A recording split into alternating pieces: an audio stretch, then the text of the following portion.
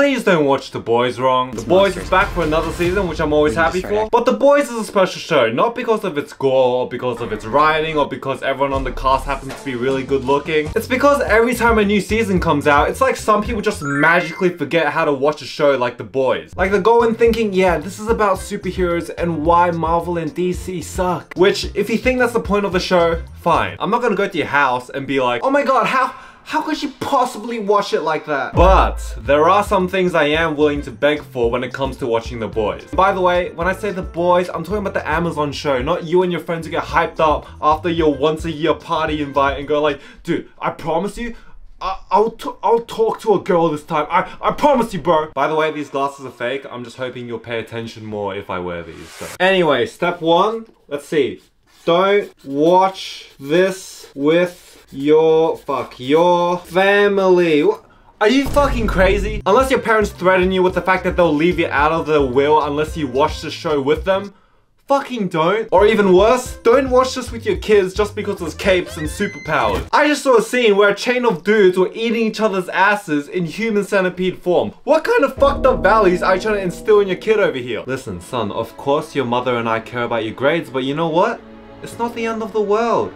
All that matters is that you are kind, you are hardworking, and you learn how to drive that tongue deep in that ass. I remember when it was controversial to watch Game of Thrones with your family. Dude, forget incest, grandma over here is about to see a pea-sized man dive into a dick hole. And especially don't watch the show with them if your family's hardcore religious or whatever. If your mum thought that lady at your local Target the other day was showing too much leg, and you plan to watch this with her, have a set of defibrillators nearby with the ambulance on speed dial. Step 2. Don't read the original comic. Make that an exclamation point because I want to emphasize that one. I know for comic adaptations for movies and TV shows, people usually go like, you should actually give the comic a try. It's actually way more in depth. You find a lot more about the characters. It's just so much better overall. Not this time. If you have some time to kill to read some comics, read something good like Invincible or Saga. I would say read a novel instead, but you know, we both know that's not happening with your illiterate ass. Listen, I've read a lot of comics throughout my lifetime and I don't think I made it past 3 issues of The Boys. I wouldn't go so far to call it garbage, but it's just so needlessly explicit and edgy for the sake of being edgy. I guess you can say the show is kind of like that, but the comics are just way over the top. The comic is good if you see a panel or two on Instagram while you're scrolling through and be like, whoa, The Boys comic is actually pretty wild without having to put yourself through the torture of reading the comic. The Boys comic is literally what would happen if you asked a 14-year-old edgelord, hey, make the most edgy and most adult comic ever with superheroes in it. And if that's your thing, hey, who am I to judge? Just kidding, if I see you reading The Boys comic, I will judge you harder than your dad when he sees you coming back home from your once-a-year party at 9 PM. Step 3. Don't be one of those idiots who think that Homelander is genuinely right and innately relate to him. I don't know how to fucking write. I'll just, that's Homelander. And, no wait, this is a fan. I don't know if you can fucking see that. That's a fan. His #1 fan of Homelander. Don't. That's step 3. Don't. And I'm not talking about those memes that are in the same family as those Ryan Gosling memes or the Batman memes, because whatever, those are funny. I'm talking about the dumbasses who genuinely think that Homelander's a true hero of the show. Like, yes, he's in the right, but he's not in the right. Get what I mean? I swear to God, these people will be like, yeah, I know he killed a bunch of civilians, but doesn't mean he's a bad guy. He's just standing up for what he believes in. What the fuck? Of course he's the bad guy. He blackmails people with death, he kills people, and he sees the entire human race as beneath him. Oh, that's not enough?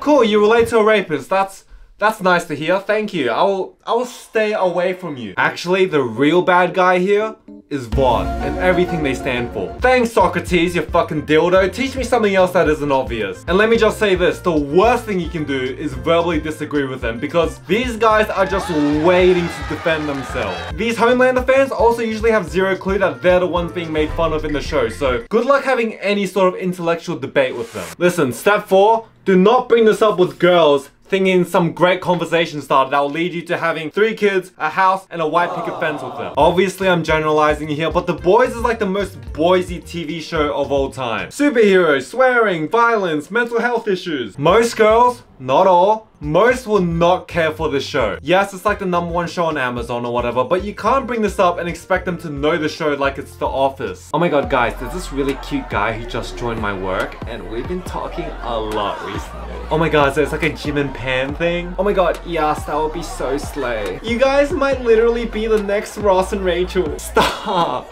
But that would be so cute, right? Yeah, you guys could be like the next Huey and Starlight.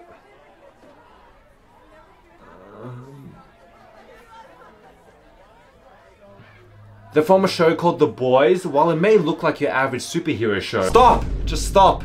Jesus Christ. And I know someone's gonna say, what? So you're saying I shouldn't be myself? If yourself is someone who doesn't know how to read a room at a party with social adequacy, then yes, please don't be yourself. Step 5. Don't harass. Is it 2 R's or 1? I don't know. Don't harass the actors. The fact that this needs to be said is fucking insane to me, but I guess that when a franchise grows big enough, it's bound to attract pieces of shit who do this all the time. I know some people know exactly where I'm going with this, but how do some people have enough time in their lives to go on an Instagram post and make some fucking comment about how someone looks? Like, it's different to think something or just to contribute to a conversation if it's brought up in real life, but to actually just type something and hit send?